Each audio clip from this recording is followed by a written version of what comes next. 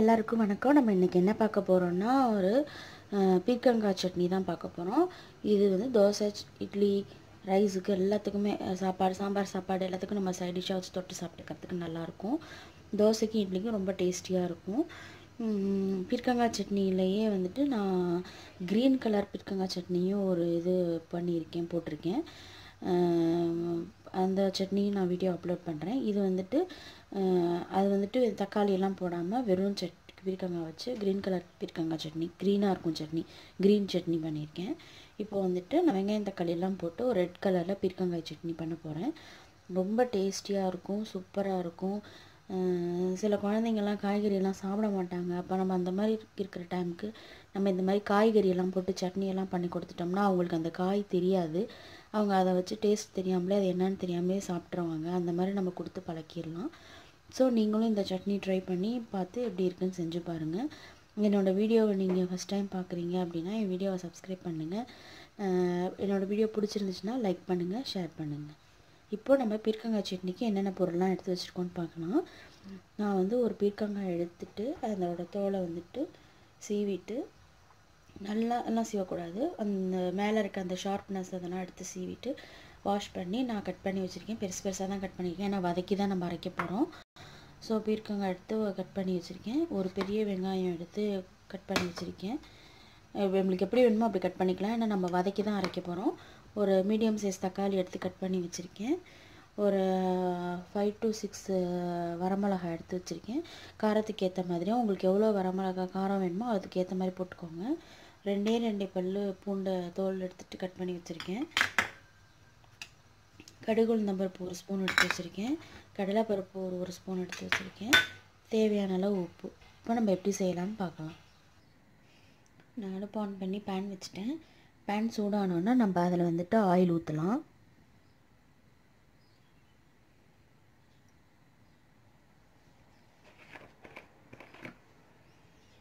இப்போ நான் 2 ஸ்பூன் எண்ணெய் போட்டுக்கிறேன்.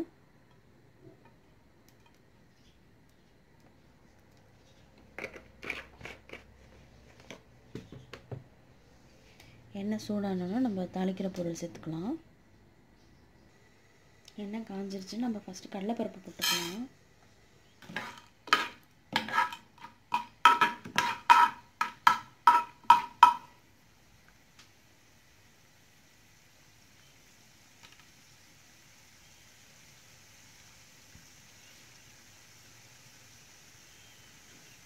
இப்போ கடுகு உளுந்தம்பருப்பு போட்டுக்கலாம்.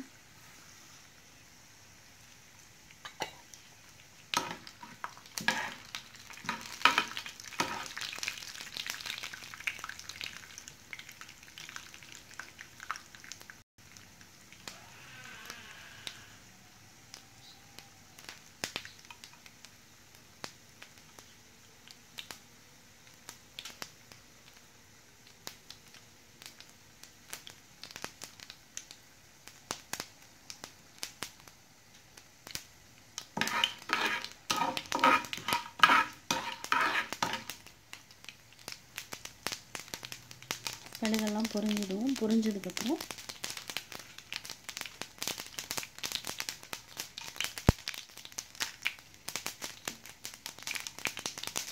நான் ஒரு 5 வரமிளகாய் போட்டுக்கிறேன்.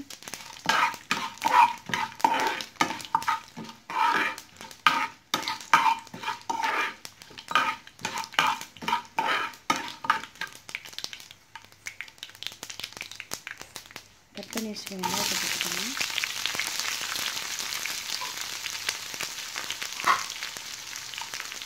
பூண்டும் போட்டுக்கலாம். நல்லா வதக்கிக்கலாம்.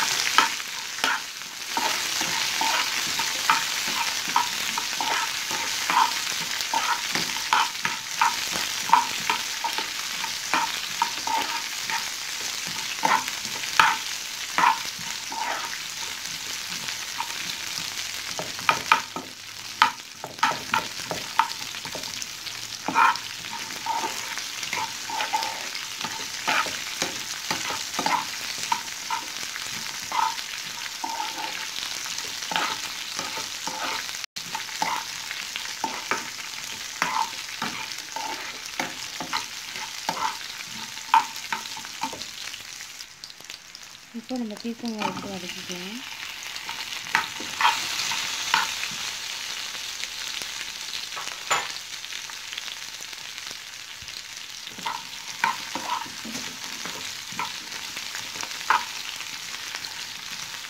நம்ம வந்து இதில் தண்ணியெல்லாம் ஊற்றி வேக வைக்க போகிறது கிடையாது காயை.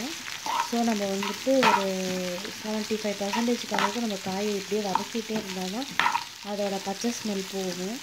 இல்லைன்னா ஒரு மாதிரி பச்சையாக சாப்பிட்ட மாதிரி இருக்கும். அதனால் நல்லா வதக்கிட்டு செய்யும்போது டேஸ்ட்டு நல்லாயிருக்கும். ஸோ நல்லா வதக்கிடும். இந்த வதக்கிறதுலேயே காய் கொஞ்சம் வெந்துடணும்.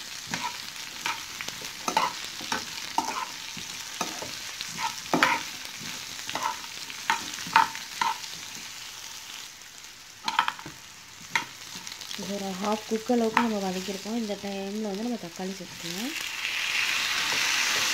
ஃபஸ்ட்டே தக்காளி சேர்த்துக்கலாம். பட் ஆனால் வந்து அது தண்ணி விட்டுரும். அப்போ காயை வதக்க முடியாது கொஞ்சம். அதனால தான் ஃபஸ்ட் காயை வதக்கிட்டு அப்புறமே தக்காளி போட்டிருக்கேன் நான். தக்காளியும் இப்போ நல்லா மசிகிற அளவுக்கு நம்ம வதக்கணும்.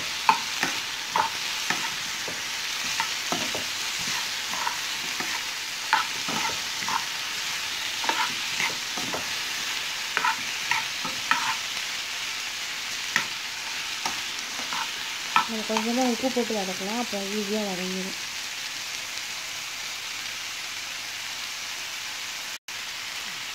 தேவையான அளவு உப்பு போட்டுக்கலாம்.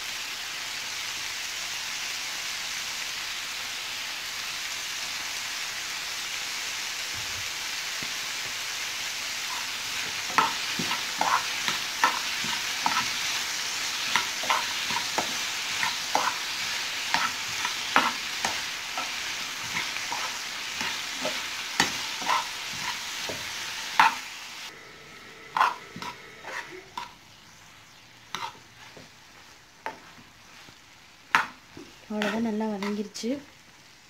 பார்த்திங்கன்னா தெரியும், காய் உங்களுக்கு டிஃப்ரென்ஸ் தெரியும். நல்லா வதங்கியாச்சு. இந்த ஸ்டேஜில் நம்ம ஆஃப் பண்ணிடலாம். ஆஃப் பண்ணிவிட்டு கொஞ்சம் நேரம் ஒரு 5 minutes நல்லா இதை ஆறட்டும். ஆறினோன்னா நம்ம மிக்சியில் போட்டு அரைச்சிடலாம். அவ்வளோதான், நம்மளோட சட்னி ரெடி ஆகிடும். இப்போ ஆறிடுச்சு. இப்போ நம்ம இதை மிக்ஸி ஜாரில் போட்டு நல்லா ஃபைன் பேஸ்ட்டாக அரைச்சிக்கலாம். இன்கேஸ் பெரியவங்கெல்லாம் சாப்பிட்றது, பெரியவங்களுக்கு மட்டும் கொடுக்குறதா இருந்தால் இதை வந்து ஃபைன் பேஸ்ட்டாக அரைக்காமல் 1க்கு 2 நம்ம கொஞ்சம் குறைப்பாக அரைச்சோம்னா இன்னும் சூப்பராக இருக்கும். அந்த காயோட டேஸ்ட் வந்து நல்லாயிருக்கும். சப்போஸ் நம்ம குழந்தைங்களுக்கு கொடுக்குறதா இருந்தால் நம்ம நல்லா நைஸாக அரைச்சிக்கிறது தான் நல்லது. ஏன்னா அவங்களுக்கு வந்துட்டு குறைன்றதுனா அவங்களுக்கு சாப்பிட முடியாது, தெரிஞ்சிடும், அப்புறம் சாப்பிட மாட்டாங்க. ஸோ அதை நம்ம நல்லா ஃபைனாக அரைச்சிட்டோம்னா அவங்களும் நல்லா அதை டக்குன்னு என்னன்னு தெரியாமல் சாப்பிட்ருவாங்க. ஸோ உங்களுக்கு என்ன மாதிரி வேணுமோ அது மாதிரி நீங்கள் பண்ணிக்கோங்க.